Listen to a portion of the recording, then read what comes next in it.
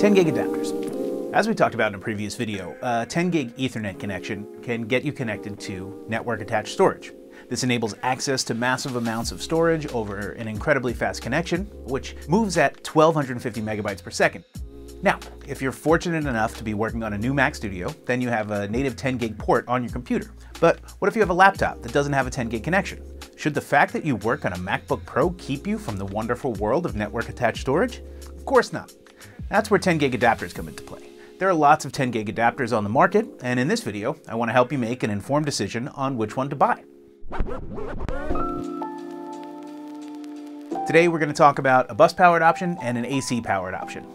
Now, as a reminder, bus-powered means the power for the adapter comes from your computer, and AC-powered means we're plugging into a wall. Now, it's important to remember that your computer must be Thunderbolt 3 or 4 capable, which is a connection rated at 40 gigabits per second, which equates to approximately 5,000 megabytes per second, which is crucial to supporting your 10 gig connection, which is 1,250 megabytes per second. The first 10 gig adapter we're going to talk about is the Thunderbolt 3 10G Ethernet adapter. This is a bus-powered option, and it adds 10 gig Ethernet connectivity to Thunderbolt 3 equipped computers that lack the built-in capabilities.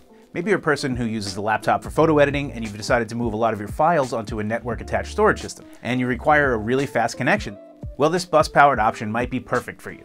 Another thing to note about the 10G adapter is that it is completely driverless for Mac OS 10.14 to 12, so this is a really big feature for someone connecting a 10 gig adapter to their laptop. It's really truly plug and play. You may ask yourself when you look at this, why is this 10 gig adapter so big when it's sitting next to a laptop? It just does one thing. Well, fast connections like 10 gig generate a lot of heat, and the OWC 10G adapter is designed from the ground up to dissipate heat, so you will not be thermally throttled. Thermally throttled is when your connection slows down because things are too hot.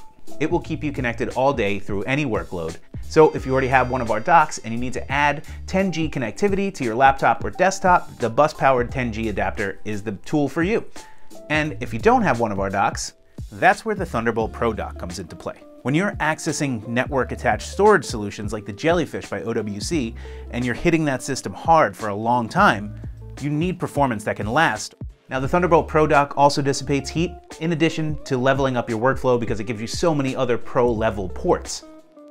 You can ingest raw video and photo files at speeds up to 1630 megabytes per second, which is effectively as fast as a CF Express Type B card can go.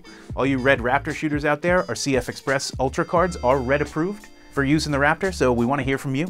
Moving on, you can collaborate in a shared workflow environment like a Jellyfish from OWC with that 10 gig Ethernet port to keep your project streaming from file setup to final renders with headroom to spare. And the Thunderbolt Pro dock allows you to add an 8K display or create a panoramic dual 4K display. You can daisy chain up to 5 Thunderbolt devices, all while powering your laptop and managing the typical USB devices you need to get the job done. The Thunderbolt Pro dock is really a spectacular piece of equipment. The ports and the capabilities on this piece of tech are absolutely just what the doctor ordered.